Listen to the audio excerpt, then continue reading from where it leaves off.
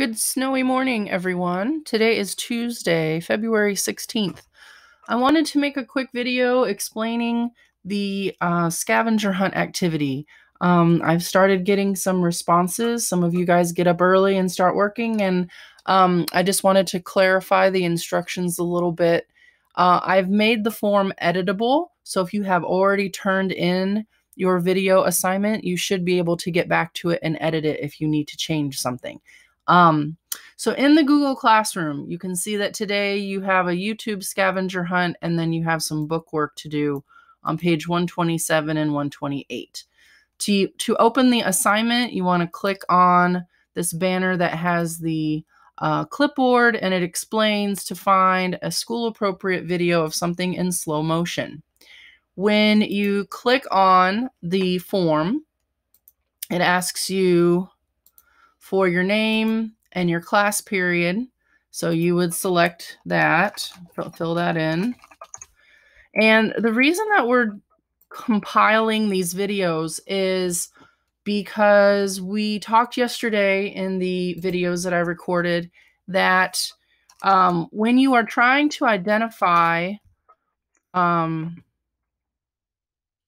transformation of energy, you want to think of what you are observing in slow motion. It's easier to kind of identify what's happening if you can slow it down. So if you search for slow motion on YouTube, you get a lot of answers. A lot of things come up. My example that I put on the weekly planner already was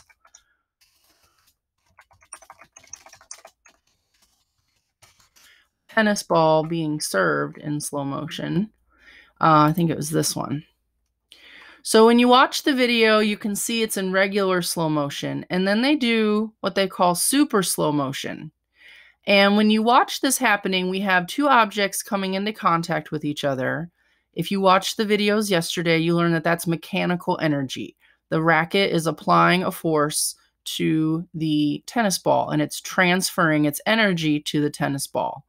And you can see that a tennis ball has elastic properties. It goes from being a sphere shape to nearly flattened in the process.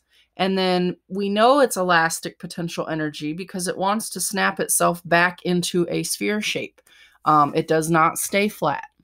So you could start with just what you see in the video, or you could start with the person that is serving the ball.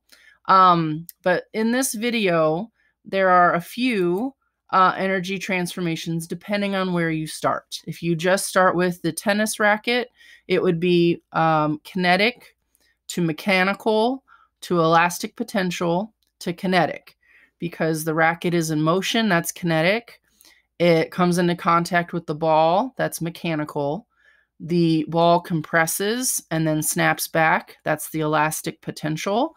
And then you can see, even though when a person swings the racket, the ball has already left. It has turned itself back into a spherical shape, and in the process pushed away from the racket and is on its way across the court.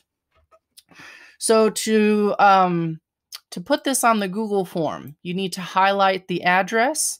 On a mouse, I'm going to right-click and select copy. On a Chromebook, you would need to click with two fingers at the same time. You would go to the Google form. The same way that you found copy is the same way that you will find the paste option. I'm going to hit the space bar after the link. So I know that it turns it into a link. And then it says list the energy transfers separated by an arrow. Use dash dash sign, the greater than sign. This is telling you how to type an arrow. Okay. So we started with kinetic dash dash. Looks like a little arrow. See, kinetic, mechanical,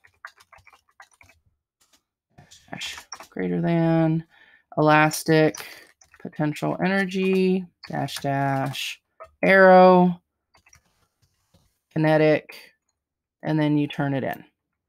Okay, so that's what we're looking for today because it will add your answers to this form, which we're going to use tomorrow.